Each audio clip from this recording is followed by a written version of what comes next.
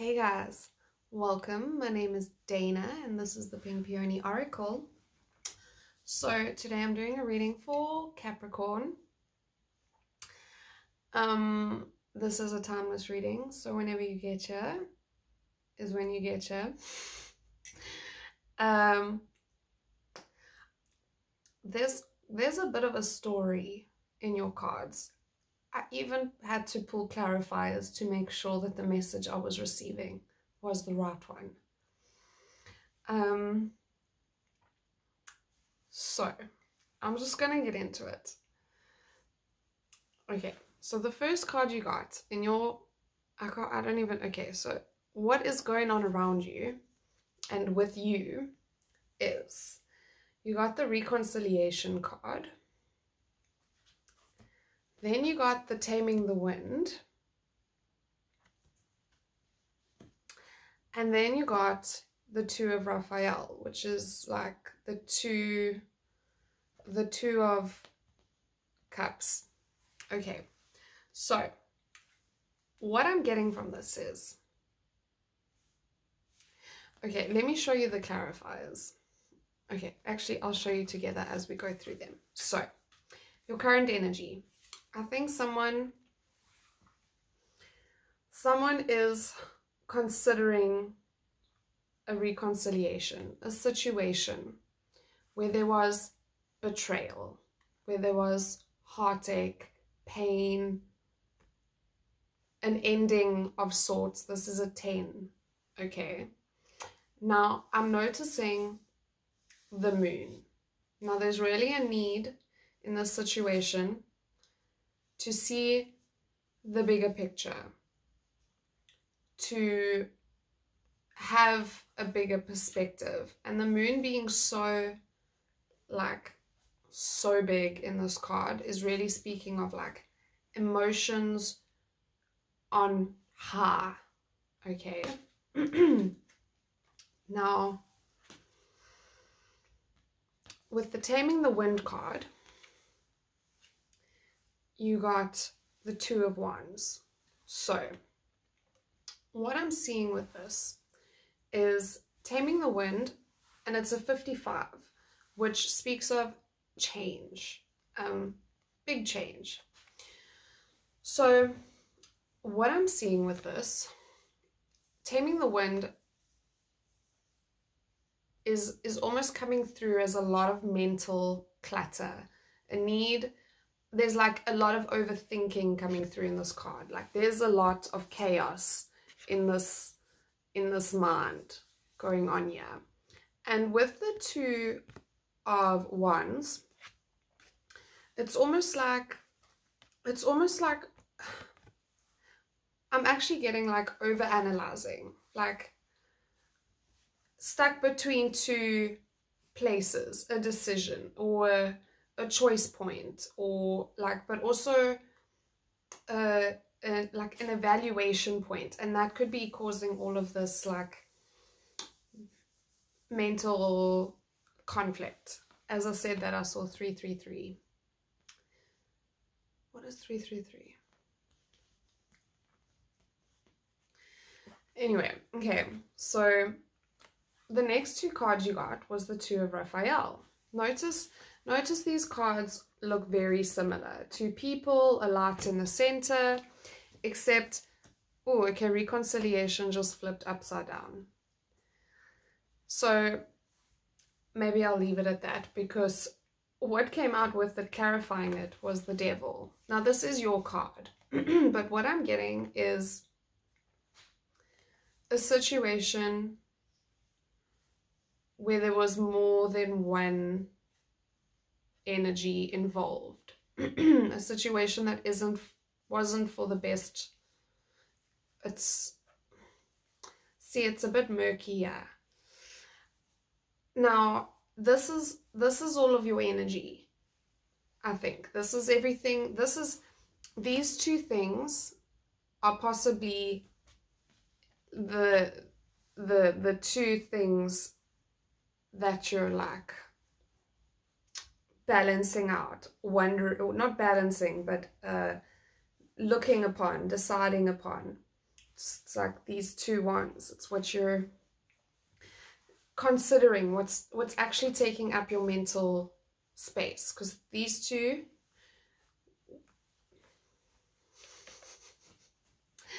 this is bracketing this. Okay, so these 2 cards are bracketing this in the center, which is kind of telling me that this is actually your main energy, yet you're juggling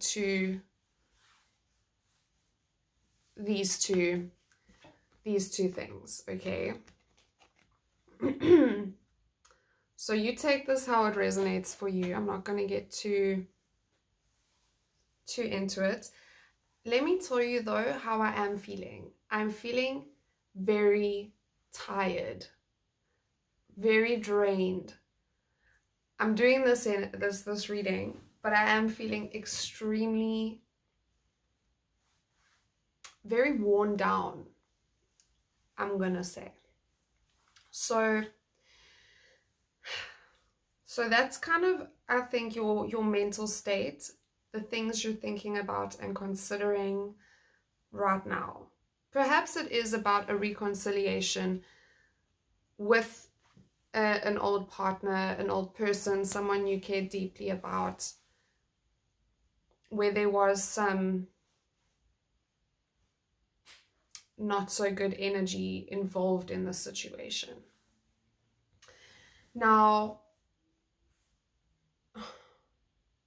okay, the next 2 cards you got, and I think this is the 2 individuals that are playing. This is you and someone else. Now take this energy, flip it, reverse it, make it your own, however it fits in your story. If this does not fit in your story, just chuck it. If this is not your story, throw it away, because this seems like a very specific situation. So, and I must tell you also, at the bottom of the Mystical Shaman card, you got the Beloved in reverse. So I do think this might have to do with like a romantic situation, someone you cared about very deeply. And it's almost like, I often see this card like someone putting your heart back in to place, like popping it back into where it needs to be. And like this, it's almost like dropping, like your heart's been dropped. Your heart was dropped. Now, okay. Now, your next 2 cards that you got were the High Priest and the Traveler. Now, I'm taking this as these 2 individuals. You decide who you want to be, who you are in this situation. So, how I'm feeling is, notice they have their backs towards each other. What I'm getting, so to clarify this, we'll get into the High Priest, whoever that is. What I'm getting is that, so let's say this is the masculine energy. You got the Emperor in reverse to clarify this. Now, how I'm seeing it is an individual that is, one, not listening to their own inner authority. Someone who could be acting, how do I want to describe it?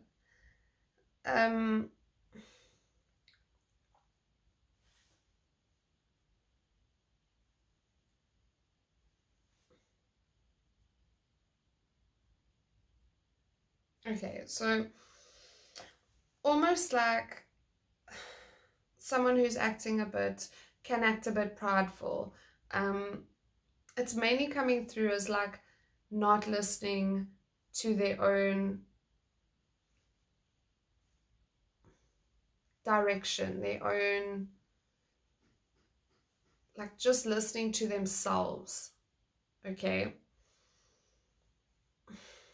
I'm trying to be very mindful about how I don't want to describe anyone too hectically. So let's say that's the masculine energy. Emperor in reverse, though, is someone that can be a bit like, I'm just going to say sour. It can be someone that's a bit sour. And then let's say this is the feminine energy, okay, the traveler. This is someone who is moving away from a situation, okay? And it was clarified by the King of Wands. So this is someone who has plans, who has maps, who has a clear distinction of who they are, where they want to go, and what they want to do with themselves. Harnessing masculine energy is someone that does something, goes out and makes things happen, okay, with a lot of that fiery energy. It can also come across as someone very, can be a very sexual energy, especially with like all of this red. And so this is the other individual, or as I said, that 1111. Now, the next card you have is Autumn, the Autumn card. And this card speaks of, now, okay, so I think those are the two individuals, and this is the guidance now. So the Autumn card speaks of releasing, allowing dead situations, like dead leaves, to fall away, to be released. And like I said, I'm very tired. Like I'm feeling very, very tired. Now I am filming this in the evening, but I felt very, very called to, like I couldn't not do this reading right now.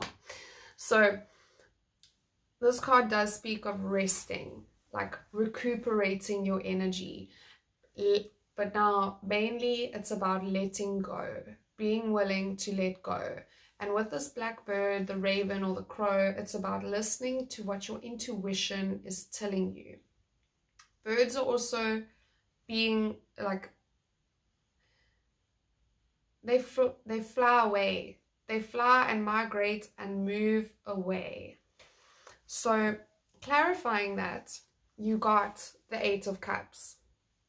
Now this is someone who is clearly has their back turned to the situation and is needing to move in a new direction, go out in a new path.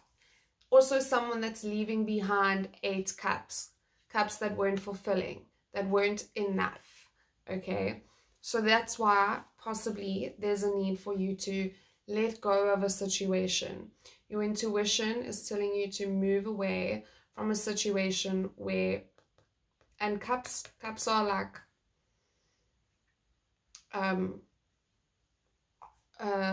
emotional situations.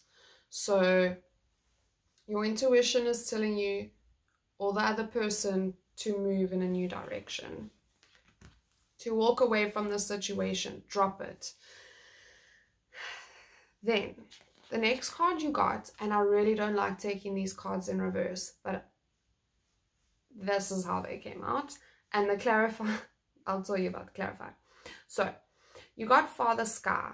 Now this is someone, this is clarifying that you literally got the Hierophant in reverse also. So this is someone who's not listening to their higher guidance system, who's not looking at things from the correct perspective, who's not understanding that there's a divine plan here, okay?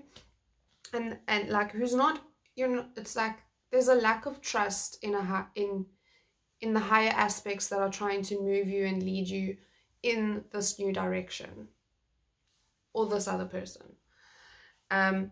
It's like really wanting to ignore your intuition. And when I was doing the clarifying with my tarot, this was the first card out of all the clarifiers that flew out, it flew out in reverse and literally landed on top of this card. Like, boom. So this is like a double confirmation that someone is not listening to their higher powers. Someone is not trusting where they're being led. They're not perceiving things in the right way. They're not using their wisdom as well as coming through. So, see, notice how there's two people here, and the spiritual authority is not being in reverse. You're not, I think you get the picture. So, the last card you got was the Mother Earth card. So now you've got the Father Sky and Mother Earth. Now this could be parental energies, or a guarding masculine feminine card. Although actually I haven't pulled your guidance cards yet, but they were facing up, and you actually got the Mother Father God card. So, and I was having this conversation with a friend of mine today, how we were debating, we weren't really debating, we were discussing how she heavily believes in God and also the universe, and she's like, I know they're the same thing, sort of, but I always think of the universe as a female. And I was like, well, you know, if you think about it logically, it takes both to create. So I don't know why this is coming out. So there's something about like Mother, Father, God, Mother and Father energies. Okay, now let me just get back to the message though. The Mother Earth card came out in reverse, and I heard this is no longer a fertile situation. This is no longer a situation for fertile energy. There's no more growth here. There's no more growth. There's no more, it's almost like with her eyes closed, it's like, let's put it to bed. There's nothing more to nurture here. And you got the Page of Wands clarifying this. Now the Page of Wands is someone who goes out and moves with a fresh inspirational energy, a brand new start with his individual wand, and moves towards something new and like with a hopeful energy. Now this is in reverse. So I think it's just clarifying that this lack of fertile energy is not a place for something new to begin, for someone to move towards. If you're catching the drift, it's just another like clarification, repetition. I did pull the clarifiers to confirm that I was getting this message correctly. So, on the bottom of the deck that I was clarifying with my Neo Tarot, you have the Five of Cups, okay? So this is kind of like the whole situation. Again, it's this heart, but the beloved in reverse. Okay, so as you can see, all the 3 cups are spilled. This person is very sad. The three cups being the community, the situation. Okay, however, this person has their back turned to 2 cups, literally right here, waiting to be taken. Okay, they aren't spilled. There are opportunities. There are actually two options that are hopeful. There are 2 fresh cups behind you. 2 of Cups being another romantic opportunity, another opportunity for another. This could be playing out in like as a friendship as well though. So that this is the underlying energy, is that yes, these 3 cups are spilled, yes, you're sad and, you know, mourning possibly, but there is another opportunity for another loving energy to come in now. Oh, and I used my other tarot deck. You got the World card on the bottom, and this speaks of endings, things ending. And remember, I used it for your current energy. So this 2 of Cups and the Devil, that's ending. That cycle is done, coming full circle. And with this being like Archangel Michael with his sword here, it's about seeing clarity in the situation once you can allow this culmination point, this finality of the situation.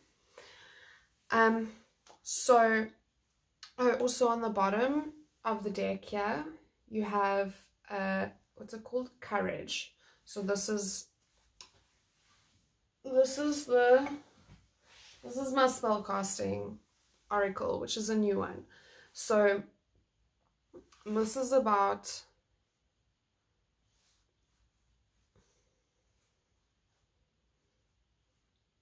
I think this is actually about you picking yourself up, being courageous enough to move in this new direction that you're being led. So I'm gonna pull. That's the story coming through here. I'm going to pull a guidance card for you. And we'll see. Oh, okay. That card just flipped. You got hectic. Okay, so you got surrender. Oh my word. Notice how it's these hands. Remember how I said I often see this card as like your heart being put back into place? That's what this is.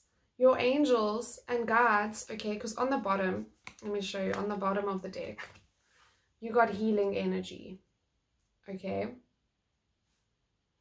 So I think what your angels, your guides, whoever you believe in at this point, because I don't know if you believe in this, but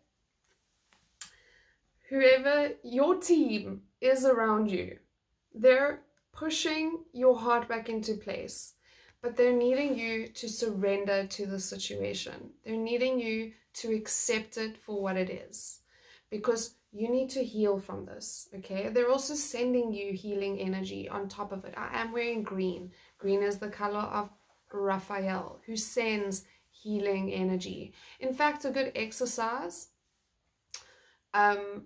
for heart healing and emotional healing is in a meditative state, in a relaxed state, whenever, in the shower, standing in the shop queue line, whenever, is you can take a couple deep breaths, and with every in-breath, visualize this emerald color surrounding you, filling up your lungs, filling up your entire energetic field. See, notice all of that. Filling it all up around you, and just doing it a couple times and see if it helps, okay? Call in Archangel Raphael, like I said, if that's your business, if that's your vibe. It might help you, it might not. That's entirely up to you. This is just an exercise that might help you. It popped in my head, So you're being given healing energy. You have an opportunity to heal. You have an opportunity for your heart to be put back into where it belongs, okay? But you need to surrender to this. There needs to be a point of acceptance coming in here. Now, those are the two cards. Oh, okay, I just split the deck and you got Sacred Plan. This card has been coming out a lot. Sacred Plan, this is about, oh wow, okay. So you seeing the situation for what it is, your heart being opened and put back where it needs to be, and then this courage energy, this lion energy in the solar plexus area, that's your confidence, that's the courage, that's you needing to trust that there is a sacred divine plan in this whole thing. Now I'm just gonna pull one more card from the Moonology deck just to see where you're heading. Oh, hectic. I said one more, but I clearly not. Oh, wow. Okay. So at the bottom of the deck, you got conclusions are within reach. Notice this really big moon again.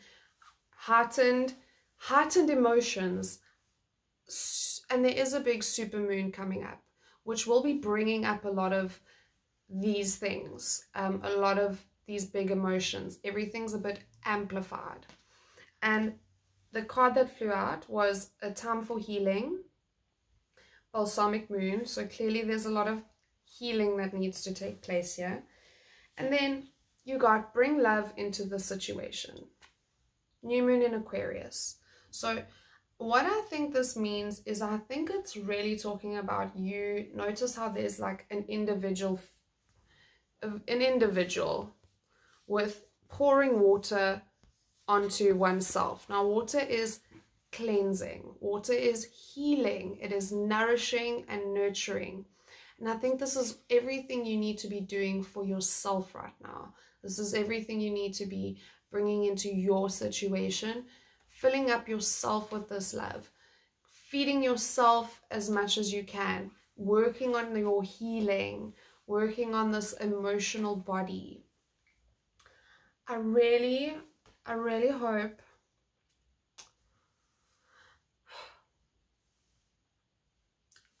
hope this helped you in some way.